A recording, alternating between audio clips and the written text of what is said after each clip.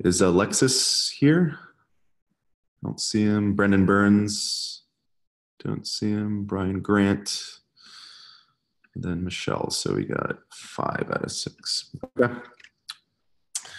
Cool. Let's get started. Liz, you want to go lead, and we'll get the communities to present. Okay. Yeah, I can have a go if my voice holds out. All right. I don't think we have very much other than leaping straight into the community presentations, but let's do it. So Thanos, who do we have from Thanos? Yeah, it's me, Bartek, and Frederic.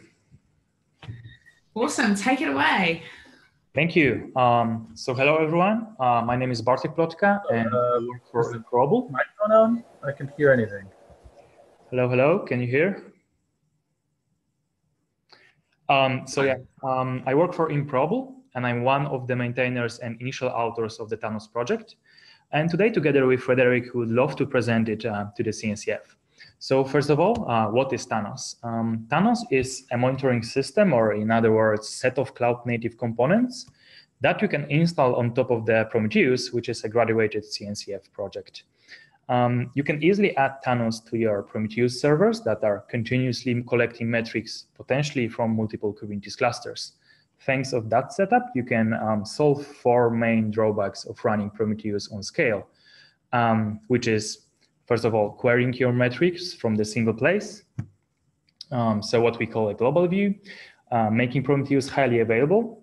So finally allowing zero loss rolling restarts of Prometheus or gracefully handling failover scenarios. And finally, supporting cheap and easy to operate way to store virtually unlimited retention for your metrics with efficient support for long time range queries thanks to built-in downsampling. Next slide, please. Thanos project is quite unique in making sure you can deploy and experiment without major changes to your existing monitoring Prometheus setup. We can distinguish 3 main deployment models for Thanos without going into much details. In a very basic one presented on this slide, you don't need to set up any separate resources, nodes, or clusters for Thanos. You just add a sidecar, you just add a sidecar to each of your Prometheus server and a fully stateless query on top of it. Query then is able to execute PromQL query on a global level, fetching the metrics from required Prometheus sources. It's also capable of transparent deduplication, which allows to run Prometheus in HA groups. In this form, it does not enable long-term metrics, but it is quite an obvious option if you want to start with Thanos project. And in fact, some production users we know successfully stays with this option because it's already matching their requirements. Next slide, please. If you want to add long-term metrics retention, you can easily set up Thanos to upload Prometheus files in a native TSDB format to object storage of your choice. Then you can connect global query to the long-term object storage using exactly the same common single streaming gRPC API.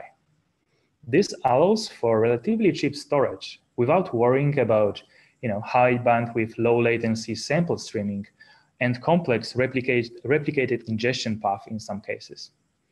Currently, Thanos supports a variety of object storages. We have GCS, S3, Azure, OpenStack Swift, Tencent COS, and Alibaba OSS, which is in progress. All of those, except GCS, were added thanks to our external contributors. Next slide, please. Last deployment option is still experimental, but Thanos also will allow sample streaming, which eventually will be able to immediately transfer metrics out of the Prometheus to the separate Thanos cluster in real time. So you don't need to access Prometheus in query time, essentially. This option is a bit more complex to operate, so it's not for everyone, but it adds more options to choose from when running Thanos, especially in the case when you don't have direct access to Prometheus servers, for example. Next slide, please. Why you can say that Thanos is simple and flexible? So first of all those 3 deployments we mentioned kind of showcase ability of the Thanos project to be shaped and tailored to your needs. In fact, you can have a mix of those 3 deployment models under a single centralized system, which many of production users are doing. Furthermore, it is simple because you can incrementally deploy Thanos once you or your business model progress. This also really helps avoiding scope creep during the migration process and help with initial experimenting as well. One of the Thanos goals is also to make sure we keep low maintenance cost. This aims to have simplicity and level of reliability close to the Prometheus, where you don't need a full team to maintain it and operate. Essentially, you only want to access it when you need it. We are also focusing on having very simple and unified APIs. The query layer does not need to understand from what place the metrics are, what place the metrics come from. They can be fetched from Prometheus directly, or object storage, or another query layer, or from totally different solution. For example, some company built and maintain OpenTSDP integration. This simplifies things a lot and allows further customizations. We also built Thanos while reusing and contributing as much as possible to the Prometheus code base. Thanos is not meant to reinvent things like query language. We are here really to make those pieces more distributed, a bit more cloud native and scalable. And finally, it has essentially a single and optional dependency, which is an object storage. Next slide, please. So how we look in terms of community? We are fully open source under Apache 2 license. We established code of conduct. And to be honest, we are quite surprised with the growth of the community and the wide adoption. We are quite popular project on GitHub. We are extremely grateful for a really large amount of external contributions. We hit 117, I think, unique contributors mark. We have a Thanos website with roughly 100 daily viewers. We have a Twitter account for announcements and very active Slack channels with more than 600 users. We are also excited that we were able to build quite large maintainers base. There are 5 maintainers and 3 official users that helps us to triage the GitHub issues. We believe this is a quite big responsibility and hard work. So it shows a big commitment from everyone involved. Also, the unique thing about our team is that almost all of us are from the different company, which is nice. Finally, it's worth to mention that although we are in improbable organization right now, on GitHub, we already reserved Thanos IO organization, and we are slowly moving to that. I think donation to the CNCF will definitely accelerate this process. Now, I believe it's time for Frederic to tell us more about Thanos adopters and production users. Thank you, Bartek. Next slide, please. Thank you. So we have a number of production adopters in our call here. So Shang from Alibaba and someone from Monzo and Ben from GitLab as well. So this is just a selection of companies that have been asked or have asked us to be on this presentation. And some of those are also in this call, should you have any questions for them. So I think one thing that's very interesting about the production adopters is the kind of model in which they run Thanos. So in comparison to many of the other projects out there in a similar space, Thanos is almost exclusively used to satisfy these companies, the metrics needs for these companies themselves, as opposed to like a software as a service model, for example. So I think this is kind of unique to the Thanos project. And we think why, or it's a reason why a lot of companies are using it, because Thanos works really well in this kind of case. Next slide, please. So a little bit about the history. So Bartek, who just presented, and Fabian Reinhardt were the original creators at Improbable in late 2017. And in early 2018, the project was first publicly announced at the London Prometheus user group. And while it was launched there first, or announced first, I think what really kicked it off for the community was the S3 object storage support, which was added in early March 2018. And I think this is kind of a milestone for the project, because and probably nominally didn't need S3 support, and this was entirely driven by the community. So like 2 months after the project was first announced, the community started contributing to this in a really meaningful way. So I think this is really awesome. And then in March 2019, first maintainers outside of Improbable were introduced, and now we're here proposing the project to the CNCF sandbox. Next slide, please. So there are a couple of alternatives, and there are, of course, a lot more monitoring systems out there. We decided to keep the list to those that are most closely related to Thanos. So there is Cortex, which is already a CNCF project. Cortex is quite similar to the third deployment option that Bartek showed us, where essentially Prometheus replicates its database to a remote place, and Cortex ingests that. And M3DB, created by Uber, has a distinct integration mechanism with Prometheus, but it is able to handle those Prometheus data as well. Victoria Metrics is kind of similar to Cortex in the sense that it has a similar API and a similar deployment model. And InfluxDB, which nominally wasn't born in the Prometheus world, but also accepts the remote write protocol, which is the protocol that the other projects on this list here use to replicate this data. Next slide, please. So how does Thanos relate to the other CNCF projects? So we've already mentioned it a couple of times, but I think it's worth calling out again. Thanos makes use of absolute vanilla upstream Prometheus. So there's absolutely no modification. You can take the released harballs created by released by the Prometheus project, or the container images published by the Prometheus project, and put the Thanos components next to this and essentially grow all of this from your vanilla Prometheus setup that you already have, and grow your setup into this distributed Prometheus, one could say. And everything is built around this as opposed to modifying or forking. Then Thanos makes heavy use of gRPC, and this is not just because gRPC is a CNCF thing, but we actually make heavy use of streaming, for example, and this heavily benefits to the performance of the project in a very positive way.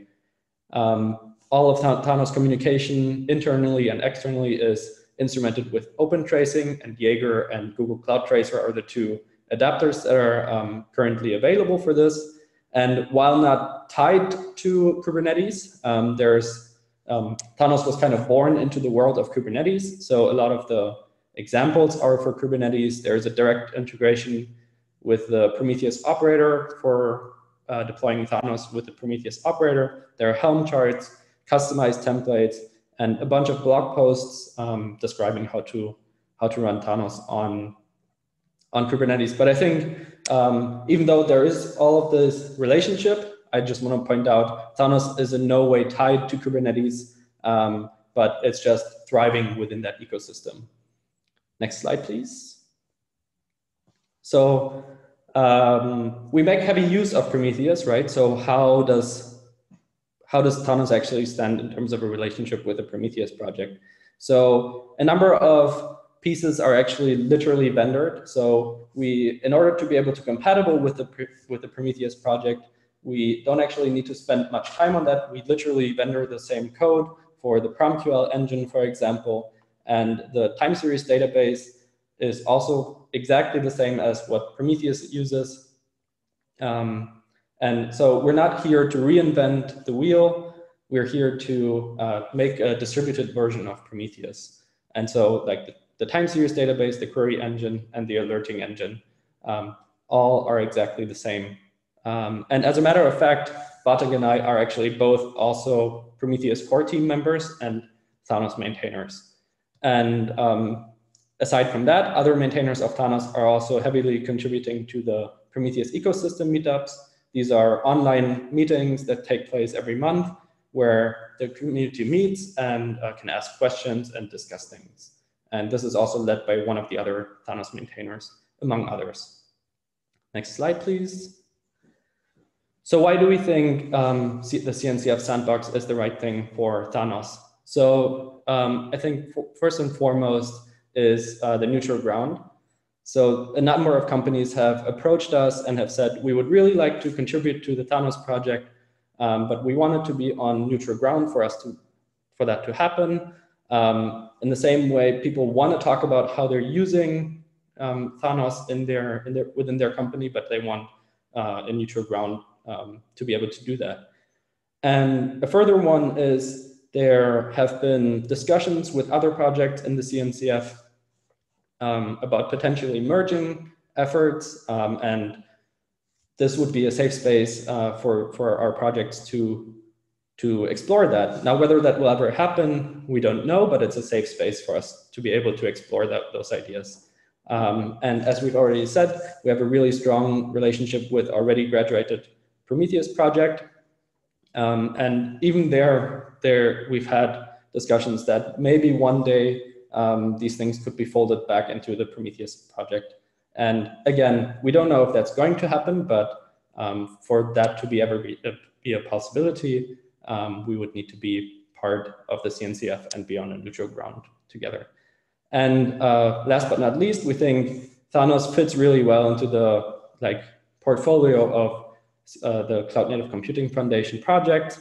As I think we've already shown, we make heavy use of these technologies, and I think it's a benefit to the ecosystem to extend this portfolio with Thanos.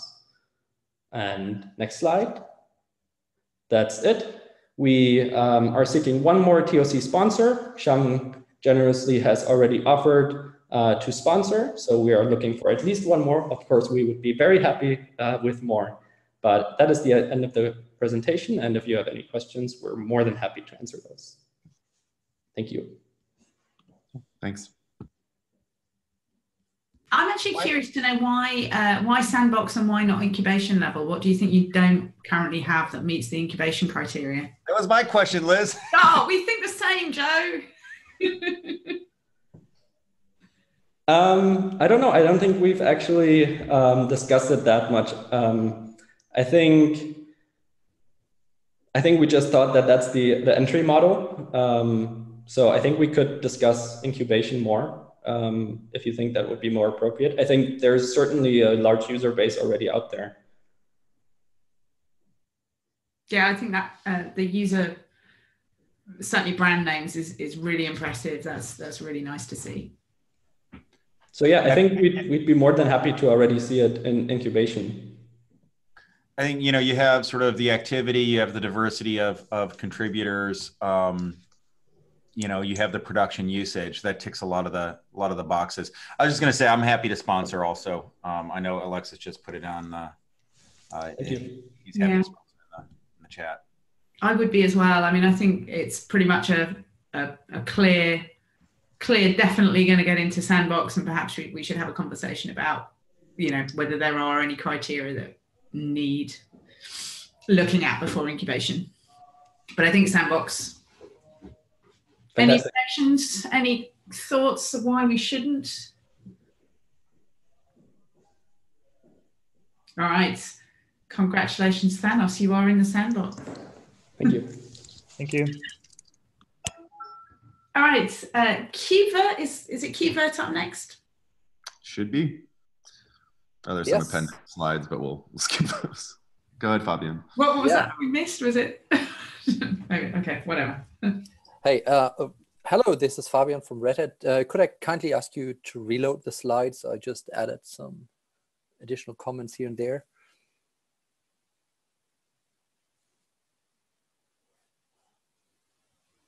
Awesome, great.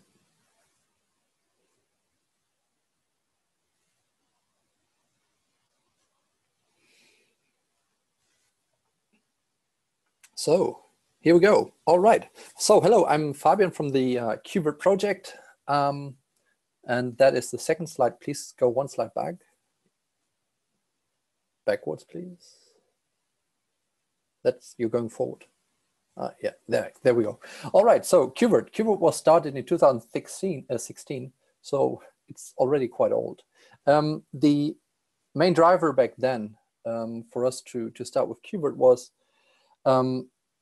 that we want to have a single orchestrator for both compute form factors, right? We knew that containers were coming up, but we also saw that VMs are still around. And with KubeVirt, we said, right, that's fair, but we don't see that all VMs are going over to containers. So we need to provide a platform to run both. And this platform should acknowledge the differences between these different form factors, right? Both form factors have different properties and different life cycles, different workflows, and we want to be able to acknowledge both and properly handle both. In general, the pragmatic statement we came up with back then was to say, even if we want to run virtual machines inside of Kubernetes,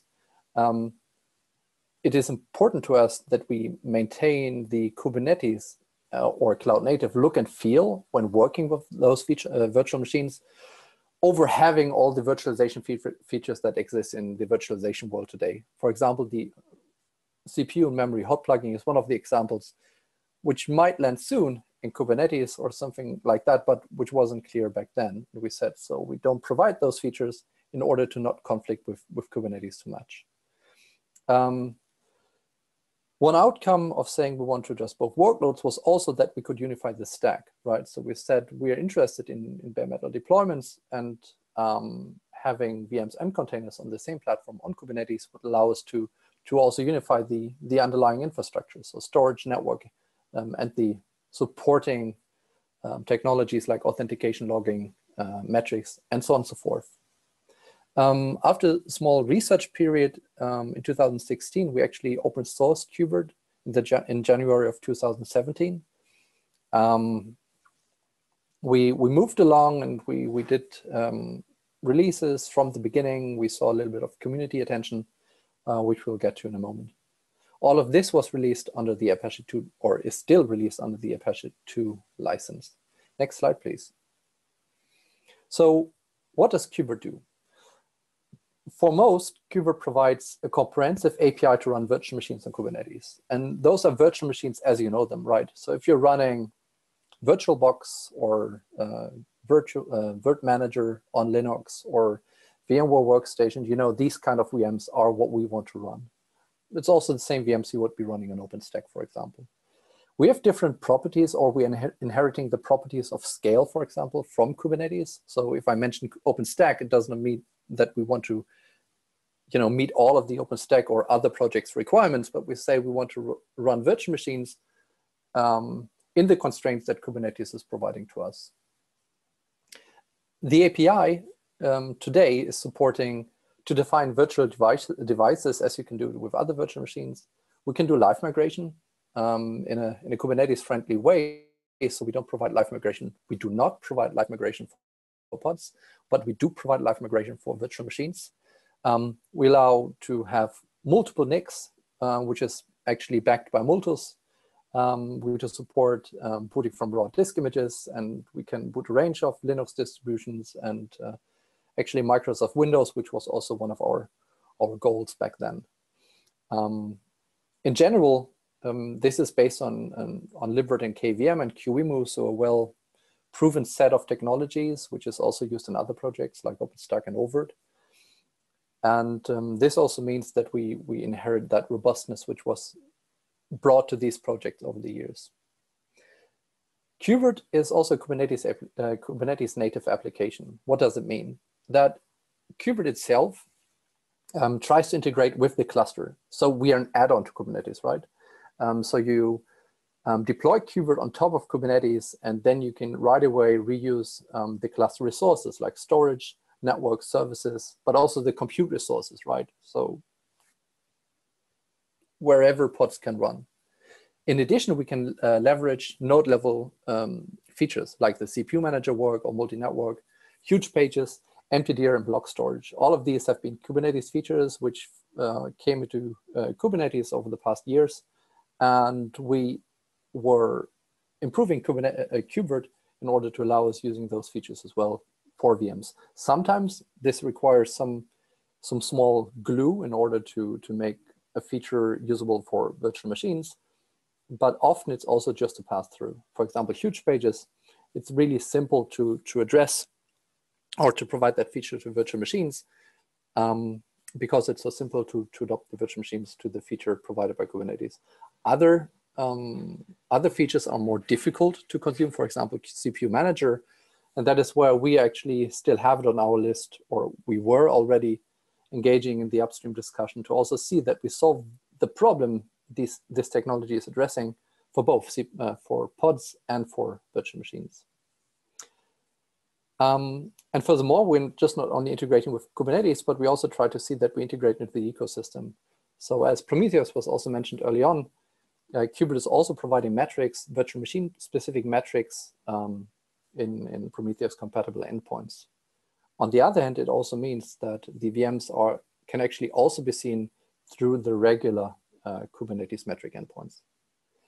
If we then look at further how it's being implemented and how we extend Kubernetes, that is by using the all state-of-the-art technologies like CRDs, the custom API servers, administration, webhooks to do validation and mutation. We use client Go, gRPC, which is also a CNCF project.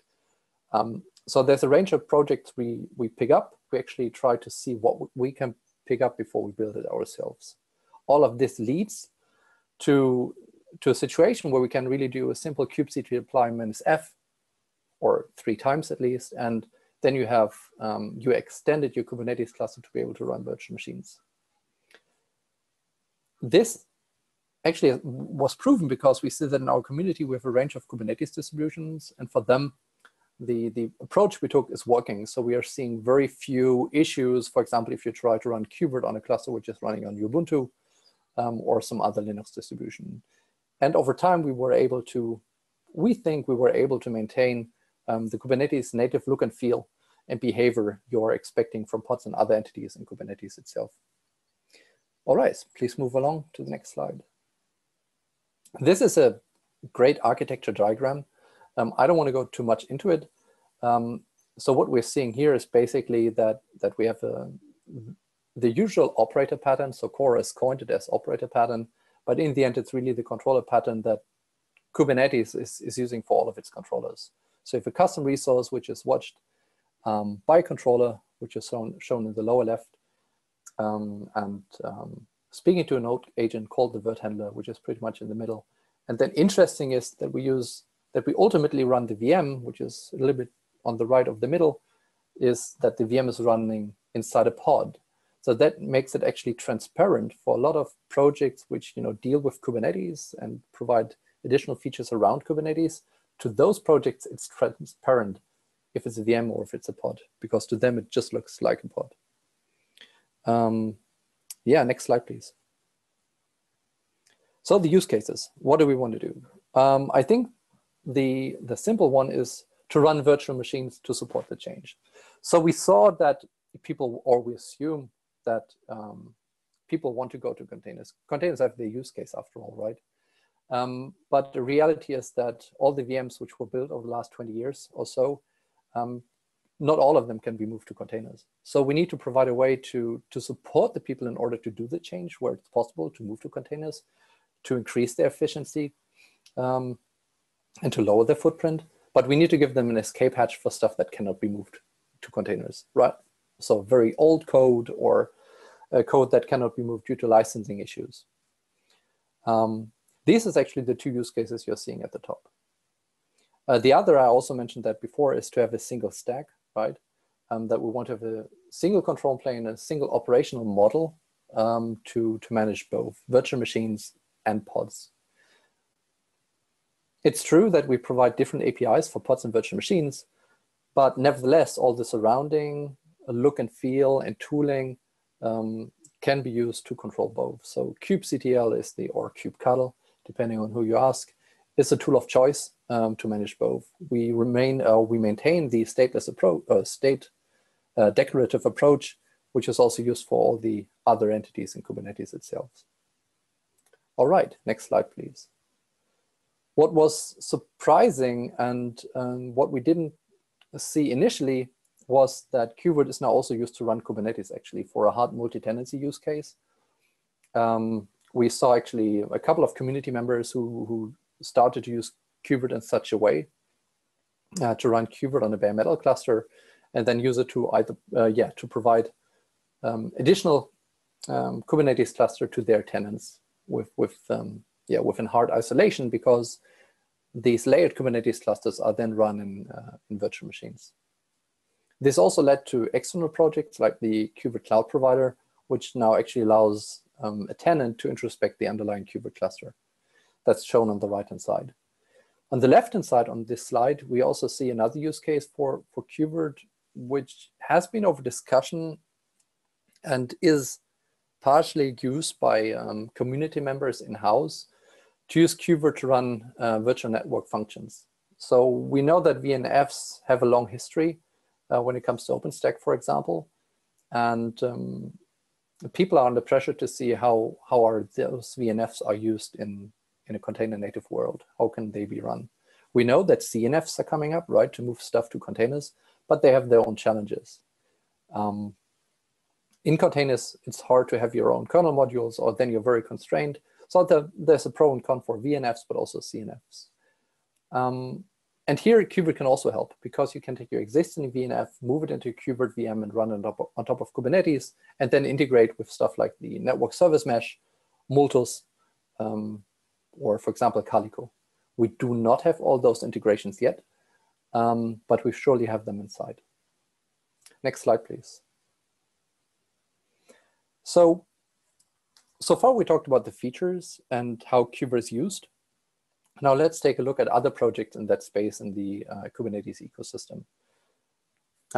This is the small comparison of them. So if we look at KubeCon, what does KubeCon characterize best? And I think two things. First, the API, how do you deal with the workload? And the second is, what are you intended to do with that API? For KubeCon, we say we have a dedicated API. That's where we say a custom resource. So we have custom resources to work with the workloads, and the purpose is to run VMs.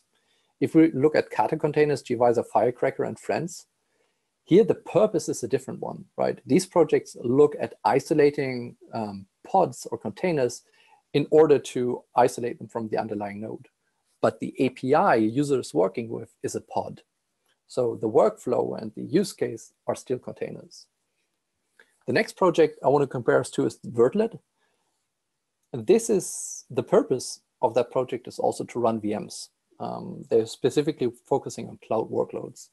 But here the drawback is that they're using a pod API.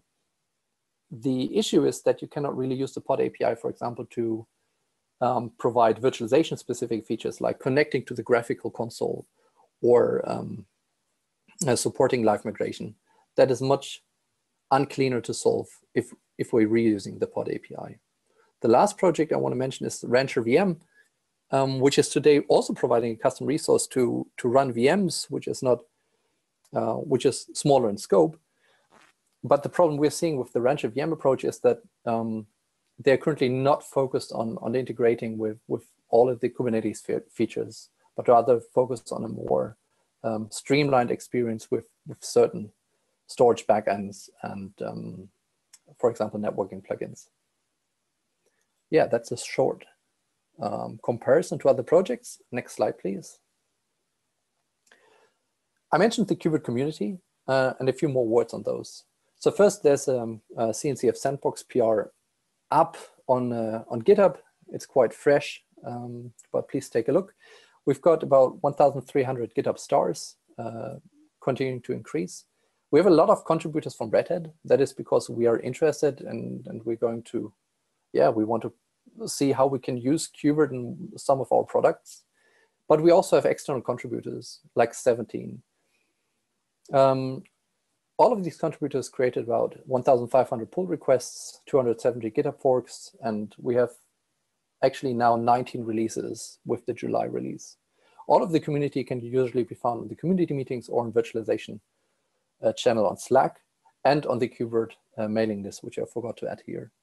Some of our existing users and contributors are Akamai, Apple, Cloudflare, Cisco, Lutz, OSI, Red Hat, SAP, and StackPath. The check marks indicate from whom we know how it's going, how they're using it. So we see that we've actually got a lot of users, and quite many of them are also contributing to it. All of them are using it for different use cases. Lutz and SAP, for example, they worked more on the hard multi-tenancy model with KubeCon, and did some adjacent work in other projects. That's why the check marks are in brackets. Next slide, please. So why do we want to donate KubeVirt to the CNCF? We see that we already have a wide community for KubeVirt, and we would like to have a neutral ground for that community to continue to work on KubeVirt and make sure that there's not the impression that Reddit is steering it to its own likes, but rather have a more neutral ground. We also want to give KubeVirt more exposure and hope that if it becomes the CNCF Sandbox project, that the visibility will be higher. And ultimately, KubeVirt itself can also be seen as a building block. So it can be used to run traditional VMs. We actually have we are developing a UI for our use case to be able to run classical VMs on top of Kubernetes using that UI and the CLI approaches. But with the hard multi-tenancy use case, we also see that KubeVirt can be a building block for other use cases. And we hope that by making KubeVirt a sandbox project, we can highlight that can be a building block, for example, also for the VNF use case. Next slide, please. So that's it from my side. KubeVirt is still looking for TOC sponsors. And yeah, I would be thrilled to hear what you think about that and if there are any volunteers. Awesome. Any questions from folks? I had one. It's Quentin here. Presumably these virtual machines that KubeVirt runs require a lot of the surrounding infrastructure that pods have. For example, replication controllers, replica sets, daemon sets, jobs, or all of the sort of lifecycle management stuff that pods have. Do you sort of implement a parallel set of different controllers, or do you reuse the existing Kubernetes ones? How does that work? Yeah, so we had that question in the past, and we've played a little bit with that. But to be honest, so far our focus was not so much on enabling the use of those controllers. We have a few ideas how that can be implemented, but currently we don't support the direct use of the high-level workload controllers. There are some workarounds how you can enable that, and we have some preliminary work to enable the native controllers, and we actually have a VM replica set which is replicating what the replica set is doing for pods. Again, I think the story is not answered or is not concluded, but mainly because it's currently not in the focus of one of the community members. Sorry, just to flip the question around, perhaps the other way is, could you explain why you didn't just expand pods to be able to contain VMs as well as containers, or take that approach, in which case you would have kind of inherited all of the additional Kubernetes infrastructure? So by the way, I would like to see that. So first, the VMs are run in pods. So that's not the problem. That problem we technically have is that the entry points to define VMs are custom resources. And if you look at the deployments and other high-level workload controllers today in Kubernetes, then the issue is that you can only provide templates for pods. So that means the entry point is the pod. It's a pod entity, right? But in order to work with KubeVirt, you would need the VM entity to be the entry point, and that's currently not possible. The thing we discussed back then was to say, couldn't we create or couldn't we allow the high-level workload controllers to template other entities as well? For example, virtual machines in our case. That did not fly. I would actually look if we can re-raise it in these times again, because we've seen, for example, with the garbage collection or the eviction API, that there are now examples where contracts exist, for example, the eviction API, under the garbage collection, for example, which also works with custom resources. So maybe the timing when we asked to have templating for custom resources was not the right time. And maybe that question would be answered differently if we get back to it today. Does it answer it, or was it too verbose? Yeah, sort of. I mean, it seems to me like if you could rewind the clock and do it again, you might actually put the VMs inside pods, and then you would get all the other stuff. But that boat sailed a long time ago. Thank you. Sure. Do we have any users of KubeVirt on the call? Let me check. So we don't. I mean, I see some from our side, right? I didn't advertise it too much in the community yet. So I did not invite them, and they were not aware that this is taking place right now. They were aware that we are going to sandbox it, but I did not advertise the specific date and time. I was just curious to see if there was a, groundswell of support from the user base saying, yeah, bring it into. Oh, yeah. So yeah, that's obviously, I mean, that's really unfortunate that I didn't share that. So we obviously asked them, and we definitely have the support, for example, from Lutz, and there are a few others, but I don't want to say names now because I don't have the emails in front of me. So I can bring up the names which are supporting to bring KubeVirt to the CNCF sandbox, but there's definitely support there. Otherwise, we would have not done the step to propose it here. I'd recommend they just comment on the PR so we could do it offline. Okay. Yeah, definitely. Yeah. I think seeing that, I would be, interested. So yeah. Cool. I think. Right, we are getting short of time. Can we get through in total in 10 minutes? Yep. We got 15 minutes for the last 15. presentation. Cool. Thank you, Fabian. Hello, can you guys hear me? Yeah. Okay. So I'm Santiago. Justin is here with me, and we're going to talk about the incubation application for Intodo. Next slide, please. For those who are not familiar, Intodo is the first framework to secure software supply chains as a whole. It works in and outside of the cloud, but given that the cloud is probably the one that stress tests this environment the most, there are diverse environments with like multi-tenant hosts and different components working loosely in loose connections. Intodo allows you to create a policy that can give you security assurance and compliance checks and an audit trail that's cryptographically verifiable. I'll explain a little bit how this works because I think it's very important to, in the context of why Intodo is important and how it can be very powerful to secure the cloud native environment when creating artifacts. Next slide, please.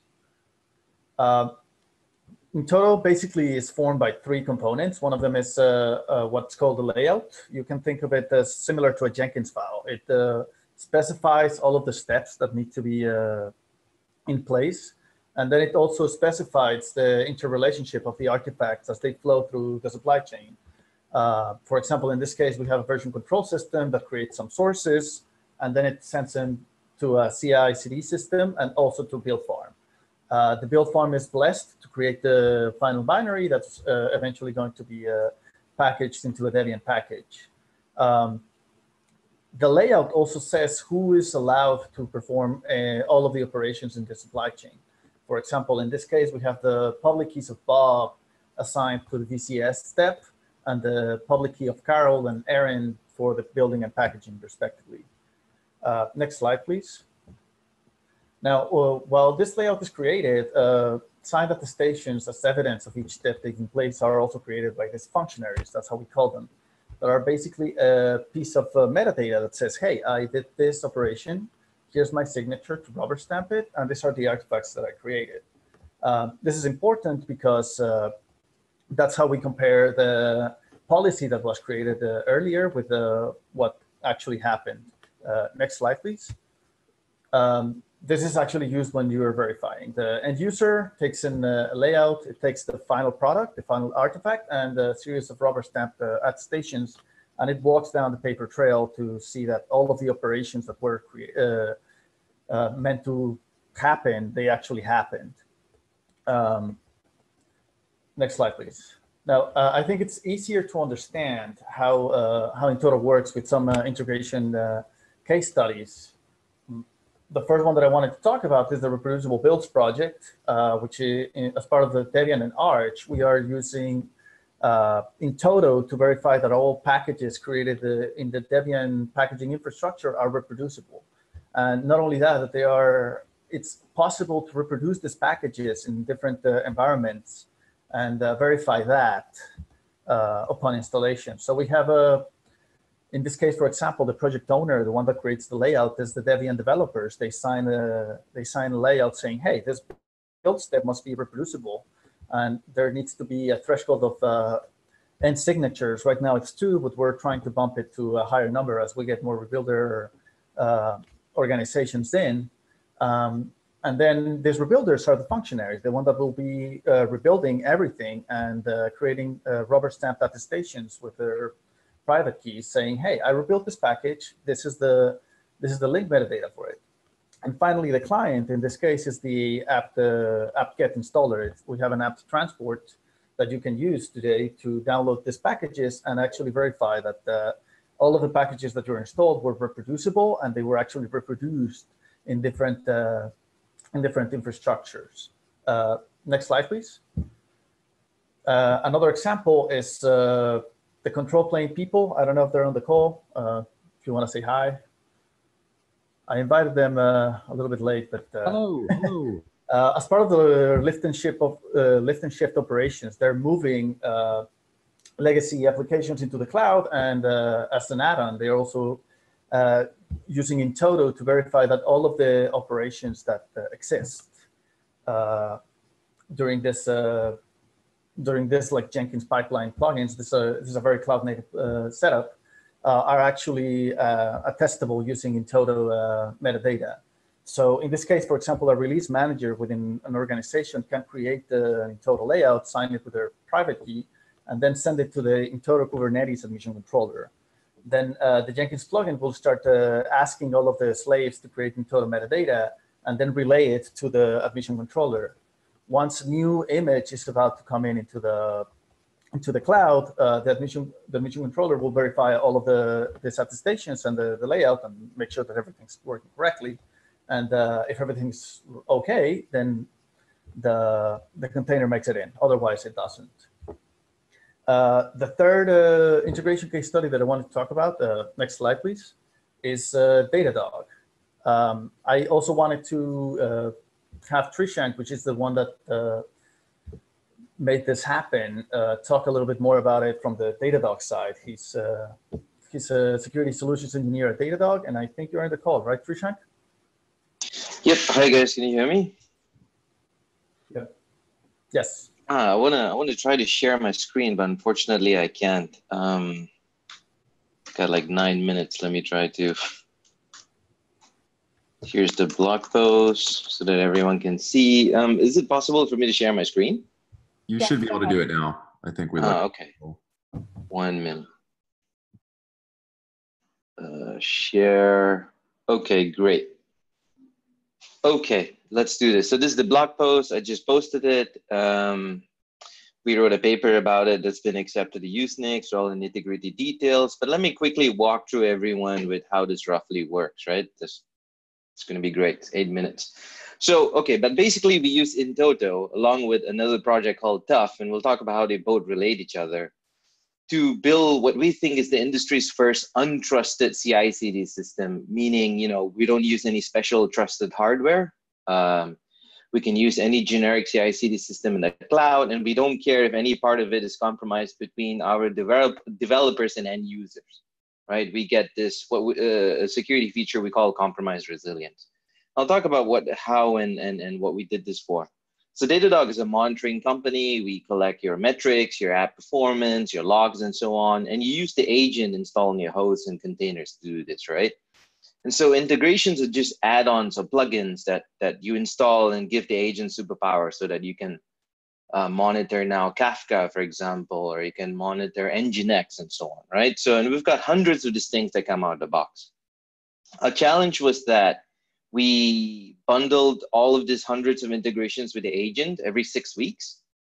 And we wanted to decouple them so that people can install new integrations, this new add-ons or plugins out of cycle, right, out of the agent cycle, so that they can test new features. But the problem is that the state of the art, basically everyone uses what we call online keys, basically something like TLS, where you've got robots, what I call robots, signing your code for you automatically building and signing your code and distributing it to users instantly, right? This is great. Your developers don't have to worry about reproducibility, handling code signing keys, and so on. But the downside is that what can go wrong? Well, someone compromises your developer keys, or they compromise your GitHub repository, let's say, or they compromise into your CI/CD, your container image registry. You get the idea. It's basically instant compromise. There's so many of these pieces, and all it takes is one piece, and your robots automatically build, sign, and distribute malware to your users. We don't want that. We want a feature that we call compromise resilience, which means that even if our CI/CD is infiltrated, we're okay. Our users won't install malicious software.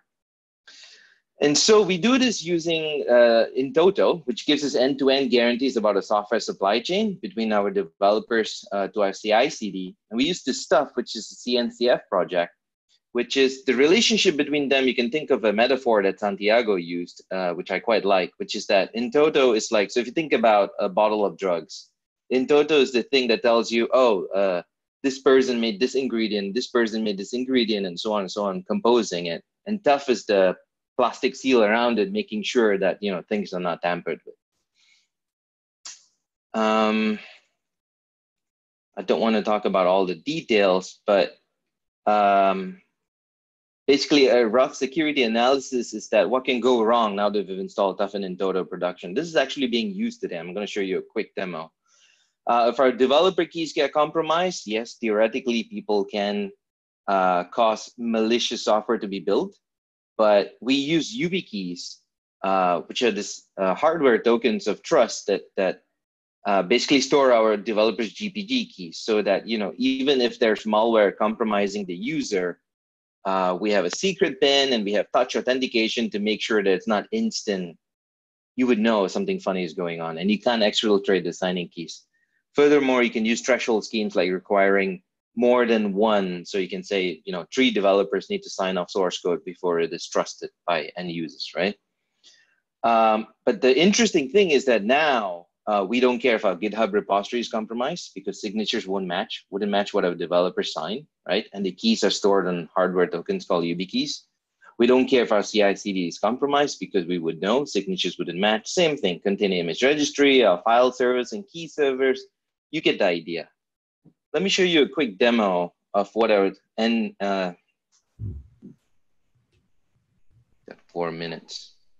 Yeah, I think it might be wise to move back to Santiago. Yeah, I would just go back to finish up. Sure.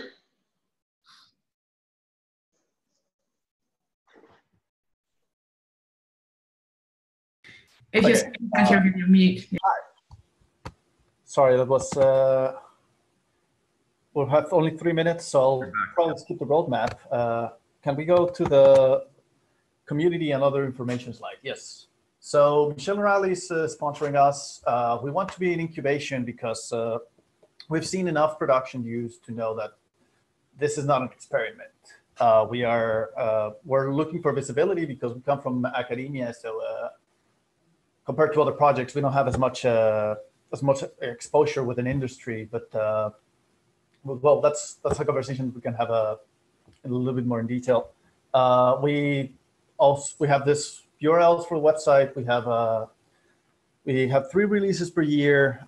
We have 100 plus stars now. We're having a lot of exposure now that the supply chain security compromises are becoming more prevalent. And actually, these numbers are on contributors are a little bit wrong. The last 2 or 3 days, we've had 2 more contributors come in, but all in all, I think we're having a very vibrant community that we're building up from different places across academia and industry and open source communities like Debian and Arch Linux, OpenSUSE.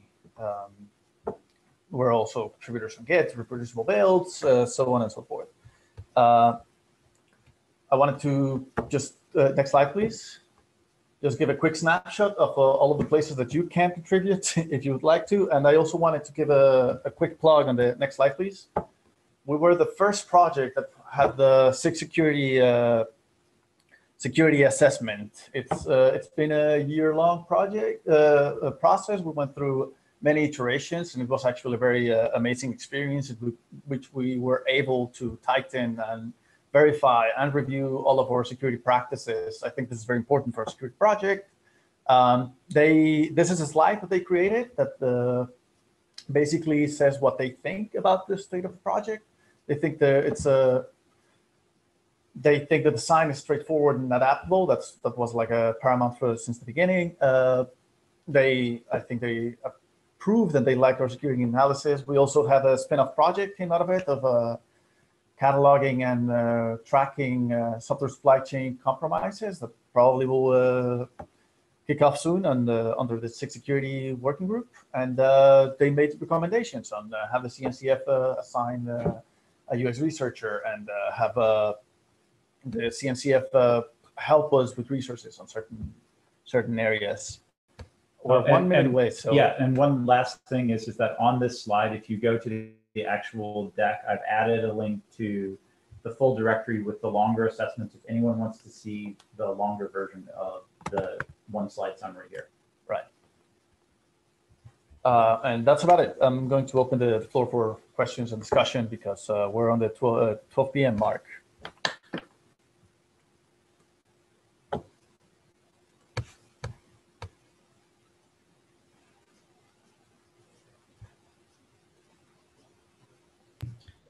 I'm just going to add that I know this kind of supply chain assurance is really important part of the puzzle, so I'm supportive of this. I think we need to do a little bit more digging. I think, you know, the space in the project looks like it's on the right track. I think sandbox versus incubation for me hinges on some of the, I'd like to understand more about the governance and sort of the depth of the bench in terms of like, hey, is this all hanging on a couple of folks, or is it something that will you know be sustainable? And I think those are some of the things that we look, you know, at at least I'm looking at it across different levels here. So, but we can take that up offline on the issue for sure. Yeah. Okay. Awesome. Or should we call that a day and take in toto sandbox or incubation discussion offline? Cool. To the PR. All right. Awesome. Thanks, everyone. Great meeting. Thank you, everybody. Thanks, everyone. Bye. Thank you. Bye.